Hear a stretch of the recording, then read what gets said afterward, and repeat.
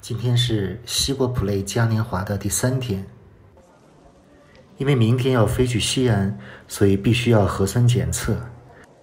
不是那身份证号，在酒店就可以提供这个服务。这2天参加西瓜 play 活动，其实日程还蛮紧张的，每天都要去参加各种的座谈和讲座。今天下午的日程也是很紧张丰富的。包括栗子啊、大根儿啊，还有大婷啊，其实你们都是偏整活类的。它是主人公创造了一种生活体验，是本身跟他自己的生活当中会经常发生的。就比如总共有这么几种，可以拍照。第一个是人物的稀缺性，然后第二个是故事的完整性，第三个是情感浓度。这是在给创作者们培训，怎么能做出更好的视频。但是用户大概率会喜欢那些他互动的视频，所以我们推荐所有的建模的目标都是围绕着互动展开。那我们也围绕着怎么样能够让用户跟大家有更多的互动。自己也是创作人啊。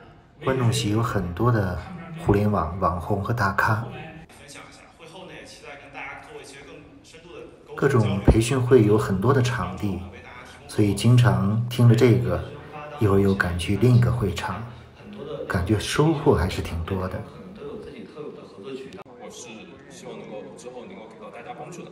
我在群里面叫文琪，文琪，文学的文，奇迹的奇。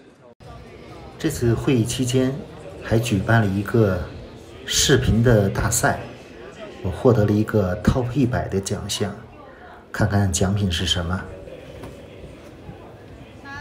这是什么？一个双肩杯。哦，双肩杯不错，哎，不错，水杯是保温的吗？咱们看一下啊。因为正好这保温杯没带。哦，这个不错。还有一个袋子，两个袋子，杯子带的杯上的啊。还有一个咖啡杯。咖啡杯，好的。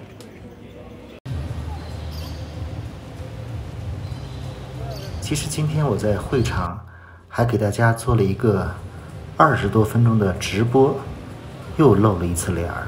1000万名创作人共同交流，寻找灵感，进行视频创作。同时，也期待大家能创作更多的优质作品。广场中间有一个点亮仪式。通过所有创作人的共同努力，我们用创作力成功点亮了中视频绿洲，并且已经达到了1.18亿的播放量。今晚还有一个盛典活动，展示了很多优秀的视频作品。会议要开始的时候，场面一阵骚动，原来大明星都来了，看看都有谁。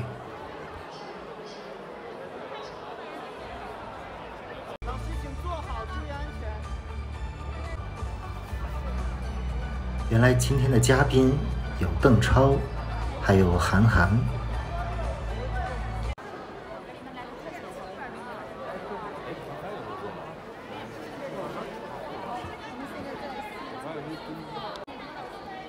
韩寒既是作家又是导演，邓超既是演员也是导演。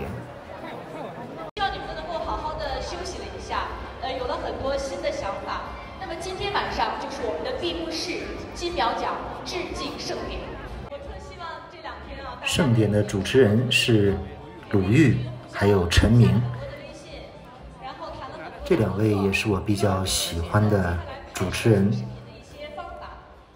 这天的活动3天2夜安排的满满的，像是好奇心之夜，然后这创作人的大会，各种各样的分享活动，还有各种各样的泛知识兴趣品类最佳中视频榜单。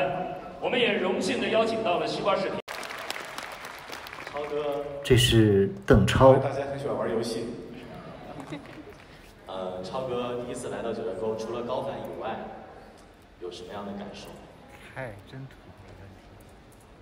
我觉得就像，其实我们已经是冥冥中的老朋友了，跟西瓜视频。我觉得能在这样一个风景秀丽的地方，其实九寨沟是原来我最想来的地方，一直没有机会来。然后通过这个地方，我今天在我的这个阳台上一直在那儿驻足，在那儿发呆，然后感觉可以把很多的创作灵感感在这儿生发，就像看到今天的你们是一样的。我觉得在西瓜，我刚跟任总也在底下在聊，我说哇，我看到的是海纳百川，看到的是我们这么丰富的、多姿多彩的人间烟火、生活、兴趣、习惯、作品，所以很感动。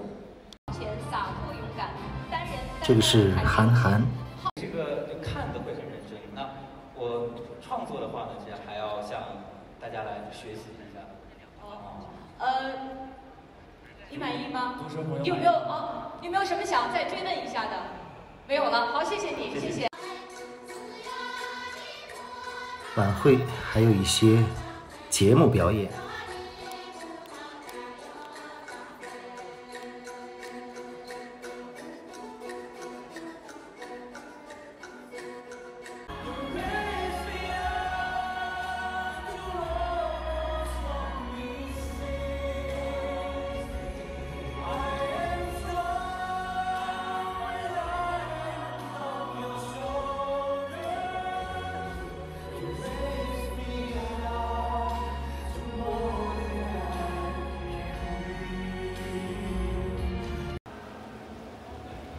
晚会9点多才结束。这个是酒店的中庭。其实每天晚上有很多视频的创作者、直播的博主都在这儿做直播。可惜我都不太认识这些人，应该很多人都有非常多的粉丝。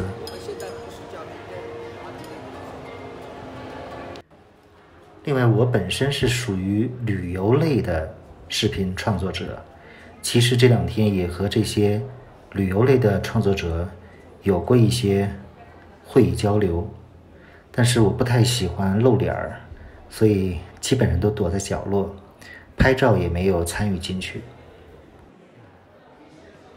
不过我觉得值得高兴的是，这次看到的这些旅游博主都还是比较不错的，大部分人都是非常正能量，非常努力，视频的质量也是不错的，我自己也挺喜欢的。看看前面过道里就有好多的旅游博主，你能认出几个来吗？